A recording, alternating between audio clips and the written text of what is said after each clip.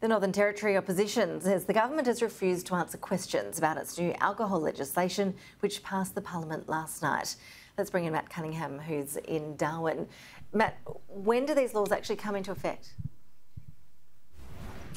Well, we're expected that the legislation that passed last night will be gazetted tomorrow, Ash, and those alcohol bans will be back in place by Friday. Now, the Northern Territory opposition supported the NT government on this legislation, but they still say they have concerns about a lack of transparency by the government when it comes to the details of that legislation that was presented yesterday. I spoke a bit earlier to the opposition leader, Lia Finocchiaro.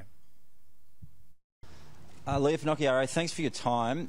Last night, during the debate over this liquor legislation, you asked almost 30 questions of the government. You didn't seem to be getting many answers. Are you frustrated by this process? Well, what Natasha Fyles and her government showed last night is they're unfit to govern. The opposition asked 29 questions, 22 of which she just completely refused to answer.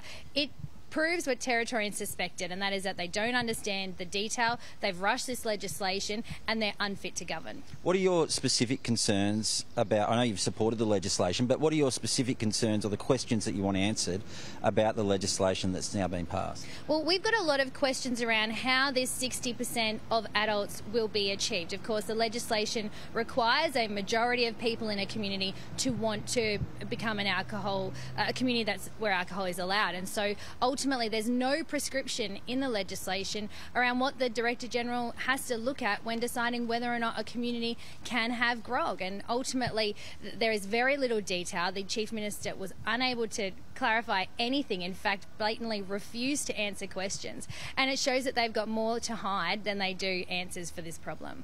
It's remarkable change in direction from the government. Comes 8 months after there was legislation in the parliament that you were supporting to do exactly what they've done now. Yes.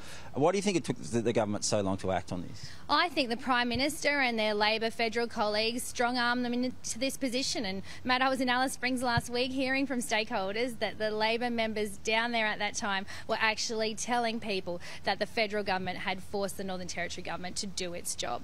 And so I think Natasha Fyles has really reluctantly had to bring this legislation forward, which is probably why she's not across her brief and the legislation is completely full of holes. But again, it just reinforces the lack of confidence Territorians have in her ability to lead and her government. Do you think the government needs to apologise?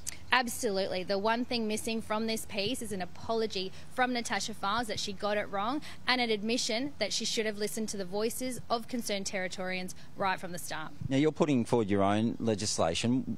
Why do you need to do this? I mean, surely it's not going to pass the parliament.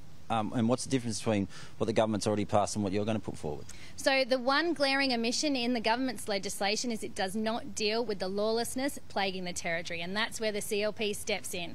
Our legislation directly empowers police to deal with problem drunks and grog on our streets, and that's something that we must get on top of if we're going to have a safer Territory, and something that the Fyles government is incapable of doing.